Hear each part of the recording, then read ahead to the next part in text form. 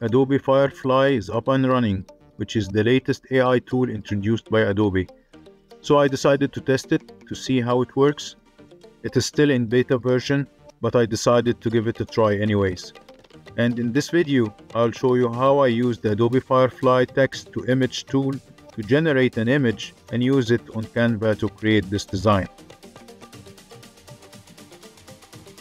Once you log into your Adobe Firely account, you can see all the available tools in front of you. I chose the text to image tool and started to check the images created by other people. You can instantly tell that the tool is so powerful and has an amazing image generation engine. So I decided to go through all the images until I found an image that I liked of a tarot playing karate. So cool. I decided to open this image and use the same prompt to generate similar images.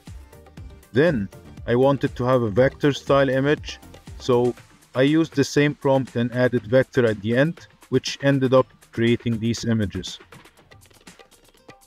This image looked really nice, so I decided to open it and use Adobe Firely background remover to remove the background. The downloaded image is in PNG format and in high quality and high resolution.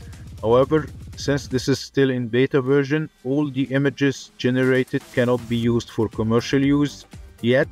So I decided to test it anyway. So I went to my Canva account. I created a new workboard of 15 by 18 inches. Then I uploaded my tarot image. I started to crop all the extra parts of the image, especially the part where it has Adobe Firely red sign. Then from the Elements tab, I started to search for some fire elements to add as my background. Then I added some city buildings using the Elements tab as well.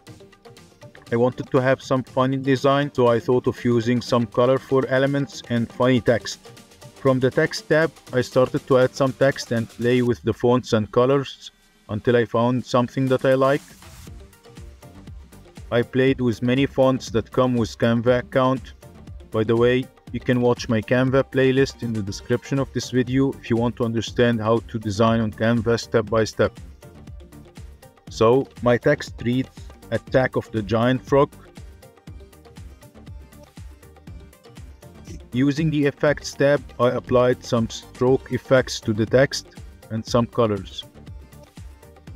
Then I added some additional text to the design and played with the background elements and colors until I was satisfied with the final result.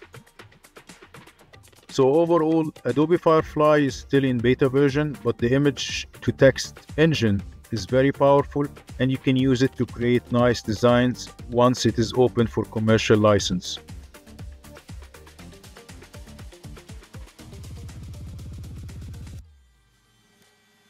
That's it for today. If you enjoyed the video, please hit the like button. Thanks for watching.